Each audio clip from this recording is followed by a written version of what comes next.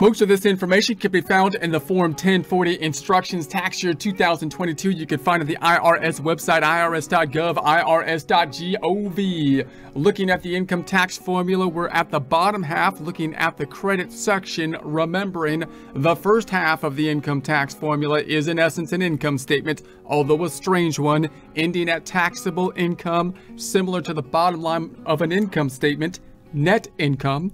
We're going to calculate the tax on that, not using a flat tax, not multiplying by one rate, in other words, but using a progressive tax structure to get to the tax before credits and other taxes. Then we're going to deal with the credits and other taxes, possibly self-employment tax, for example. And then we're going to have the amounts that we paid in that we're going to deal with, which is going to be in the form of estimated tax payments or withholdings to finally get to the tax refund or tax due.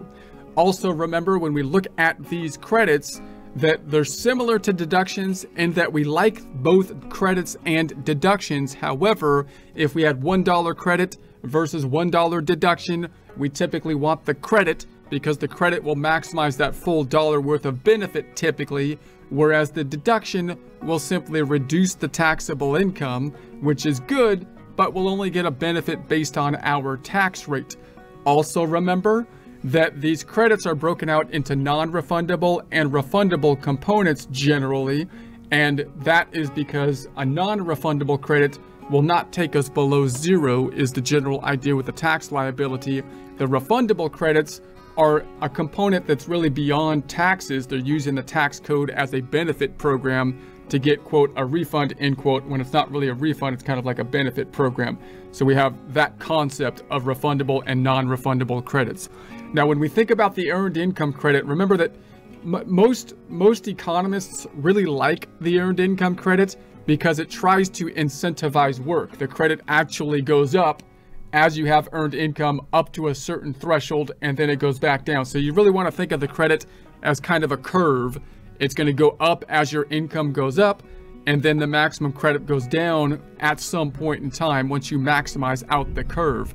And then there's different curves depending on how many children we have, for example.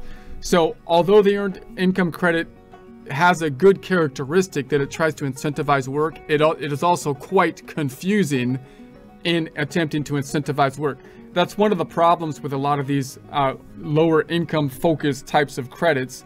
The problem is that they actually backfire a lot of times. Instead of helping people get on their feet and be self-sufficient, they actually lock people into being dependent on the credit or whatever the benefit program is, because once they start earning income and becoming self-sufficient, they lose the benefits entirely, and they're actually better off with the benefits than earning income, which isn't good.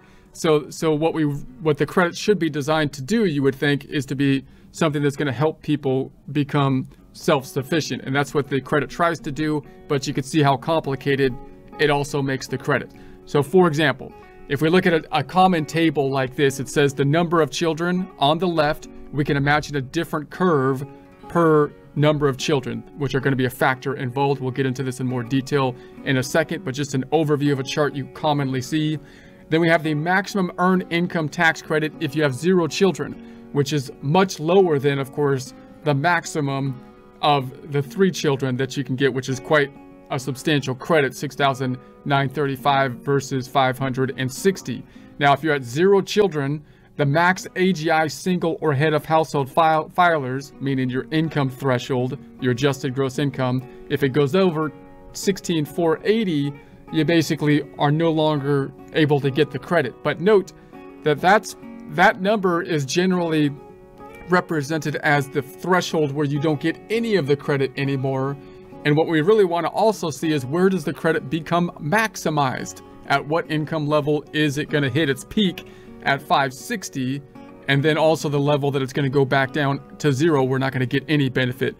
And then for the max AGI for married, it's 22,610. So it's pretty low for no children, your AGI threshold. If you have 1 child, the maximum credit is 3,733. The max AGI single or head of household is 43,492, which is a fairly significant level But again, that's the top level where it phases out basically completely generally, instead of the peak. Where's the peak of the curve? Where's my AGI maximized where I'm going to get that 3,733? And then it's 49,622 for married filing joint. 2 filers, the maximum goes up significant, or 2 children, the maximum goes up significantly to 6,164. The max AGI is 49,399. Same caveats for married, 55,529, and over 3 children. Notice it caps at 3, so no more benefits for the earned income tax credit for more children past 3.